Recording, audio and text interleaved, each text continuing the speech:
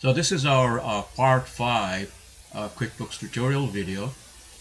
In this video we're going to talk about create invoices, receive payments, and record deposits.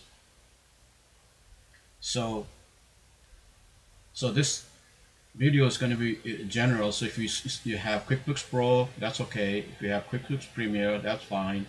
And QuickBooks Accountant, that's fine too. So we're just going to talk in general how to create invoices and how to receive payments and how to record deposits, and in between how to send it to undeposited funds and then post it to your bank account. So we're going to start from scratch. Let's say create invoices right here. And before we do that, let's go back to the home screen again. As you can see in the home screen, create invoices, receive payments, and record deposit. So you create invoices and don't make deposits before receive payments. So create invoices number one, receive payments number 2, record deposits number 3. So don't make this 1 and this one 2 and then make this one 3. It won't work. It will be a big mess. So it's 1. Let's follow the chart here. 1, 2, 3. All right, let's get started. Okay, let's create one customer here. I already have 1 or 2 here. Let's just say Jefferson Construction. And in this case, we're going to do the consulting service. Let's create a new one here. The new screen will open like this. It's a type of service, and let's say consulting.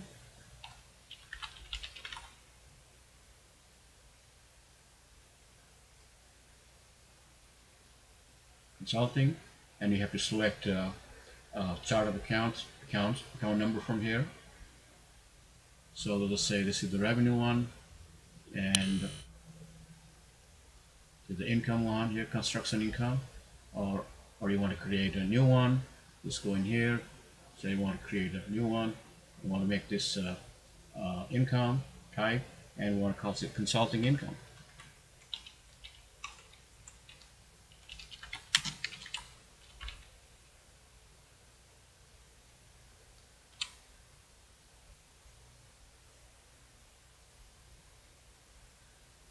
Okay, consulting income, save and close. So whenever we use consulting as the item code, it will post your revenue to consulting income account. So that's how to see in your profit and loss report. Okay, so in this case the quantity doesn't apply. Don't worry about that. So let's put the amount, fixed amount. Let's say it's $10,000. Right here, $10,000, and date is here, invoice number 3, and let's create terms. So due on receipt, on 8/15 or whatever. Let's say due on receipt in this case. All right, so save and new. Okay, so let's create another one. Same. It's consulting one. Consulting one. Let's say another also $10,000. Okay, so terms, due on receipt, and the customer, invoice number, and save and close. And if you want email, you can just choose email in here, so that will work too. So save and close. Okay, so at this point we created 2 invoices. So what that means is we should see accounts receivable for 2 invoices. $10,000 one customer, another $10,000 for another customer's. The accounts receivable should be $20,000. So how to check that? Let's go to reports and customers and receivables and AR aging summary. So as you can see here, it's $20,000, 10,000, 10,000, and it's a current date right here. So that works pretty good. So let's go back to the home page again. Okay, so now you receive payment. So You receive payment on those invoices. Let's go to receive payment screen. All right, so select the customer, Jefferson, select that one. So you can just say automatically apply $10,000. If it's different, then you can change that in here, and $10,000 right here. So this is the amount to check. It's very important. If you have different amount, then you have to put in different amount in here, and you have to show the same amount in here as payment. Okay, so by check, the check number, let's say 1, 2, 3, 4, 5, right here. Okay, and save a new. Okay, and the next one, let's say this one in here. You click this, and it will tell you automatically calculate payment. Okay, yes. $10,000, $10,000, check number, like this, and save and close. Okay, so at this point, so you create an invoice, you receive payments. So what that means is you have recognized revenue, and then you also receive payment. So if you go back to the AR aging again, it's gone now. So if you go to P&L, you should see $20,000 as your income for that day. $20,000 right here. All right, so this is a different one from previous transaction. We just do today. So $20,000 right here. So there's no expense, anything we did in here. So is it income from those two invoices? Okay, so let's go back to the home page again. Okay, so we did 1, we did 2, we haven't done 3. So this is when you will see bank deposit. Okay, so click this one, and the screen, something like this will open.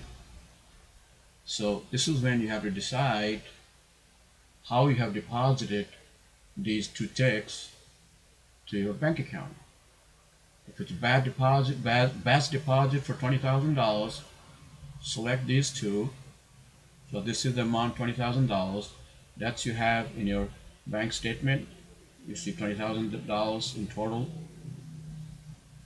for these 2 checks deposit, or bank online when you check, you should see $20,000.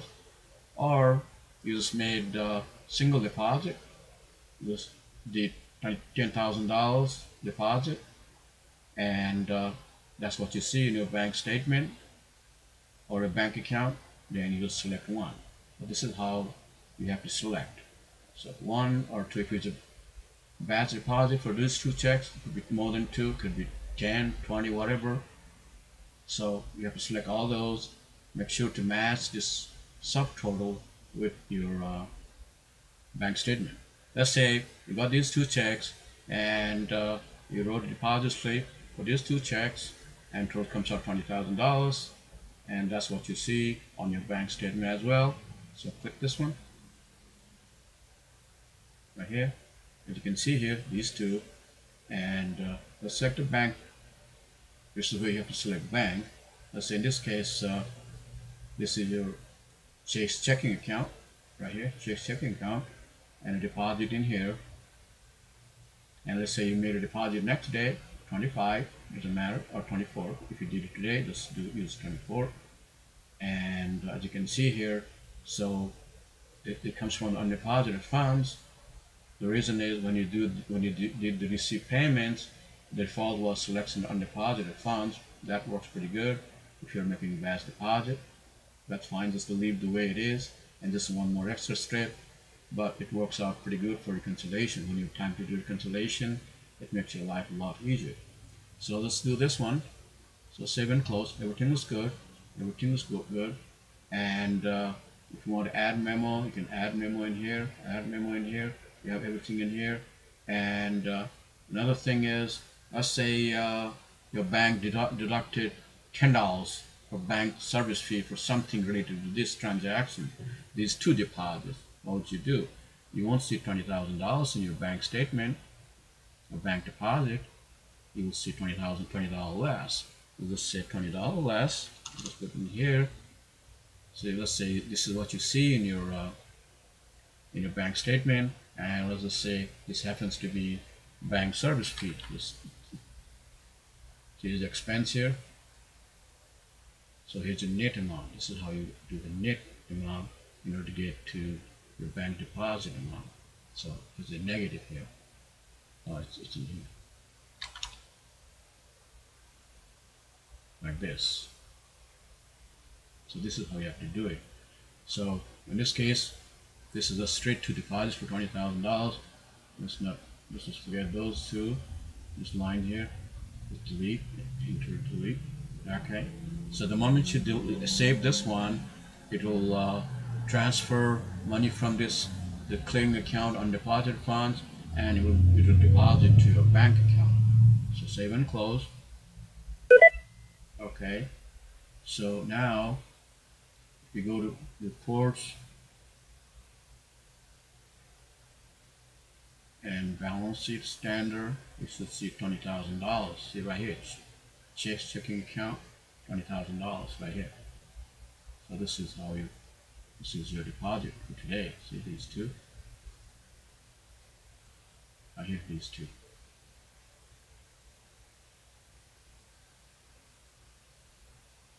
So this is how you have to do it. Now if you go to Customer Center,